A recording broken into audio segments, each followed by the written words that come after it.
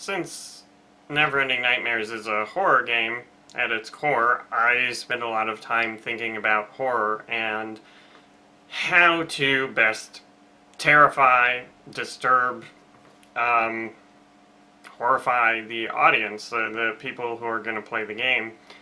And it's surprisingly tough. Certainly before I started on Neverending Nightmares, I thought horror probably be pretty easy, because you look at a horror movie, they're pretty formulaic, but in general, even the relatively formulaic ones are mildly entertaining. I mean, I watch most horror movies, but I think to really create good horror is very difficult, and so certainly, to me, The Shining is sort of the shining example of a masterfully crafted horror movie, and certainly Silent Hill 2 is my favorite horror game, although I really enjoyed the Fatal Frame series, and well, Deadly Premonition is awesome, but not exactly a horror game. But I mean, there's plenty of great horror games and great horror movies, but what about them makes them so great? What is the key to horror? And I think this is something difficult to define and difficult to capture. And, well, firstly, if you were interested, I would strongly recommend reading Chris Pruitt's Survival Horror Guide blog. I think that's what it's called, but it's really been helpful to me trying to understand horror in games and how to craft it. But I think part of the secret to horror is the tension.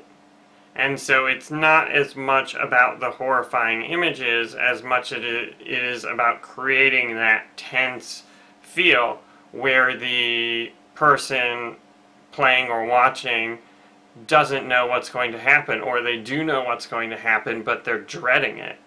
So a good example, and I know Hitchcock is the master of suspense and not horror, but let me just read this quote here. Hitchcock said, "There's no terror in the bang, only the anticipation of it." And so I think that sort of speaks to, especially with suspense, is that the build-up is more important than the delivery. And so one of the things, if you read a lot of H.P. Lovecraft, he leaves everything up to your imagination. I mean, well, there's some descriptions of these terrible creatures, but usually I honestly can't make heads or tails of it. Like, I don't really get a picture of these, you know, starfish hand things with globes for heads, and I don't know. It's all confusing, but rather than creating or painting a clear picture, he spends most of his time describing how awful it is, how unimaginably and unspeakably terrible it is, and how terrifying it is, and how much it drives you crazy, and the characters can barely speak about it. It's so horrifying. So I think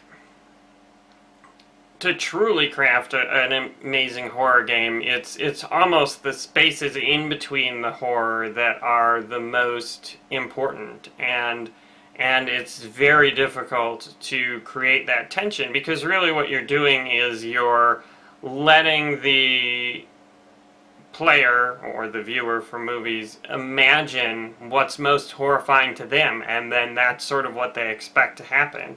If you look again at The Shining, there's very little horrifying things. There's, you know, an elevator of blood and a few ghosts and a few scenes, but it's really just about the mood and the feeling that you get, and the fear. And certainly I think it's helpful that it sort of follows a small child who's very vulnerable, and you sort of identify with that. So I think horror is very difficult, and certainly it's proving to be more difficult than I expected when I started the game, but I think there's definitely a lot of stuff out there, and certainly I've been essentially researching horror, reading books about horror, and reading horror books, and watching more movies, and playing more horror games, and just to try and get a feel for it. And certainly I think if you're doing game design, research is a great thing. There's so much information out there, so many ideas that you can put together, and you know, sometimes you get a cool idea from something, and then that turns into an even cooler idea. So I don't know exactly where I'm going with this, but I just thought it'd be interesting to start talking about what it takes to create a compelling horror game, because I think it's easier to say what a compelling action game is, or what a compelling